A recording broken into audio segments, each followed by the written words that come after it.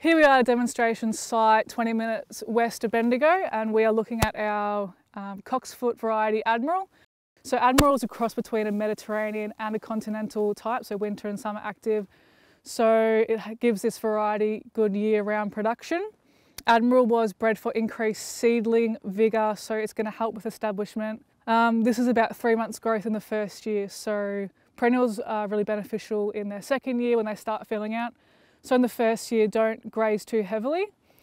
Cocksfoot has a shallower root system than phalaris and fescue, but its ability to extract water from the soil is excellent, so it makes it very drought tolerant.